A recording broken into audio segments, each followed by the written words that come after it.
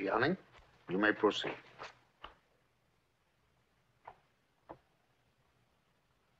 I wish to testify about the Feldenstein case because it was the most significant trial of the period. It is important, not only for the tribunal to understand it, but for the whole German people. But in order to understand it, one must understand the period in which it happened. There was a fever over the land, a fever of disgrace, of indignity, of hunger. We had a democracy, yes, but it was torn by elements within. Above all, there was fear. Fear of today, fear of tomorrow, fear of our neighbors, and fear of ourselves. Only when you understand that, can you understand what Hitler meant to us. Because he said to us, lift your heads, be proud to be German. There are devils among us, communists, liberals, Jews, gypsies. Once these devils will be destroyed, your misery will be destroyed. It was the old, old story of the sacrificial lamb. What about those of us who knew better? We who knew the words were lies and worse than lies? Why did we sit silent? Why did we take part? Because we loved our country. What difference does it make if a few political extremists lose their rights? What difference does it make if a few racial minorities lose their rights? It is only a passing phase. It is only a stage we are going through. It will be discarded sooner or later. Hitler himself will be discarded sooner or later. The country is in danger. We will march out of the shadows. We will go forward. Forward is the great password. And history tells how well we succeeded, Your Honor. We succeeded beyond our wildest dreams. The very elements of hate and power about Hitler that mesmerized Germany, mesmerized the world. We found ourselves with sudden powerful allies. Things that had been denied to us as a democracy were open to us now. The world said, go ahead.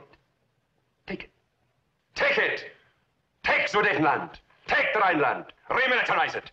Take all of Austria! Take it! And then one day, we looked around and found that we were in an even more terrible danger.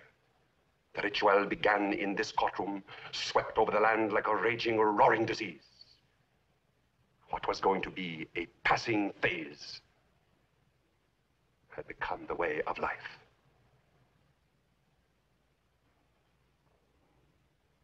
Your Honor, I was content to sit silent during this trial. I was content to tend my roses. I was even content to let counsel try to save my name. Until I realized that in order to save it, he would have to raise the specter again. You have seen him do it.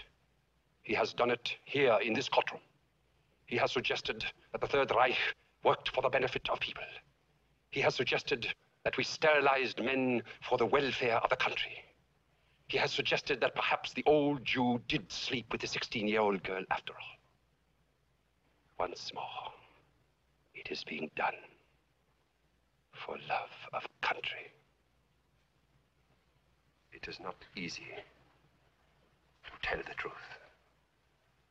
But if there is to be any salvation for Germany, we who know our guilt must admit it, whatever the pain and humiliation.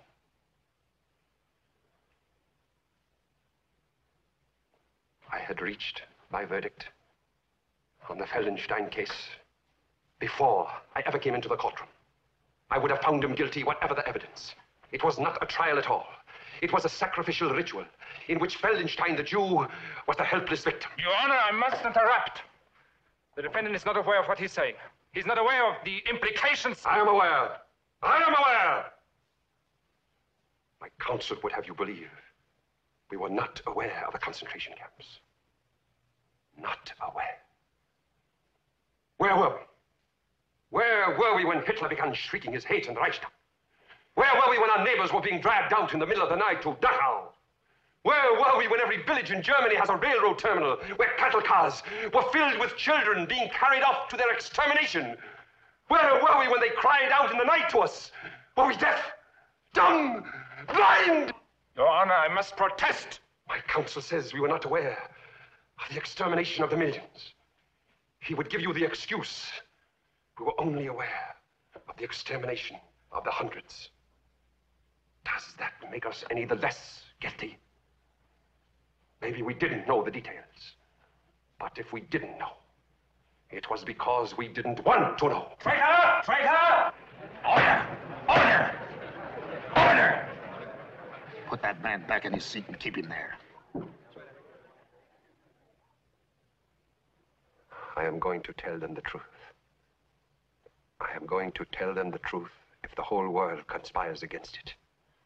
I am going to tell them the truth about their ministry of justice. Werner Lampe, an old man who cries into his Bible now. An old man who profited by the property expropriation of every man he sent to a concentration camp. Friedrich Hofstetter, the good German who knew how to take orders, who sent men before him to be sterilized like so many digits.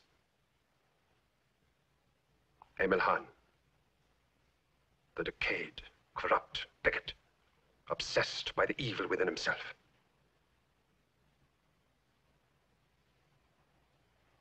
And Ernst Janning,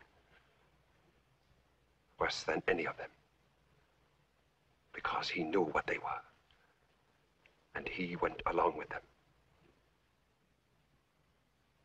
Ernst Janning, who made his life excrement, because he walked with